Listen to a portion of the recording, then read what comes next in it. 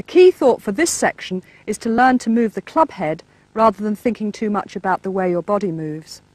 And what we're interested in is the club face and the club head. Now, what I'm trying to do is to swing the club head through impact from here to there. And I'm thinking about the club head. Now, the grip should line your hands up with the club face so that you feel what the face is doing. But what I want to do is to swing the club head. Now, when we look at good golfers' swings, what we're really saying is the people who move the club head best through impact tend also to do this with their arms or their legs during the swing.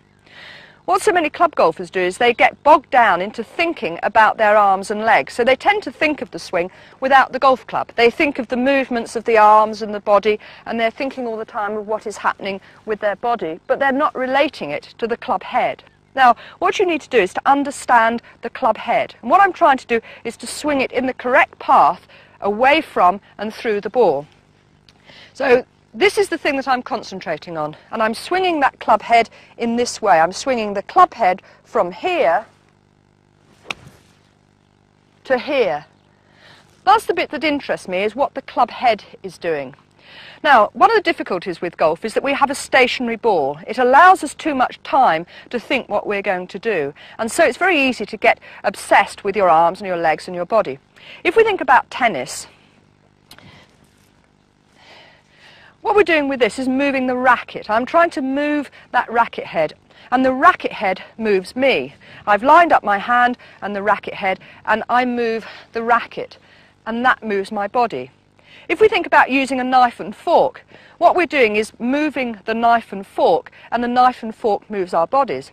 So if I think of eating some food, what I'm doing is I'm using my fork and I'm using my knife, and I concentrate on them, and they move me.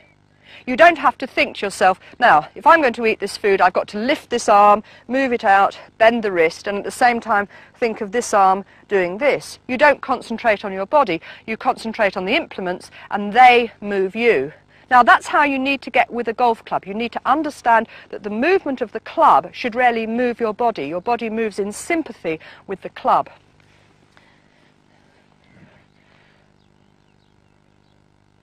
Right, now what I'm doing is I'm thinking of the club, and I'm thinking of the club face, and I'm trying to move the club away in a certain position here, and I'm conscious of where the club head is all the time. I know exactly where the club head is, I know exactly where the club face is, and as I come through, again, I know exactly what it is doing, and it's moving me. Remember that you can have the best golf swing in the world thinking about your body and your arms, and it won't make the club do the right thing. So try and make friends with your golf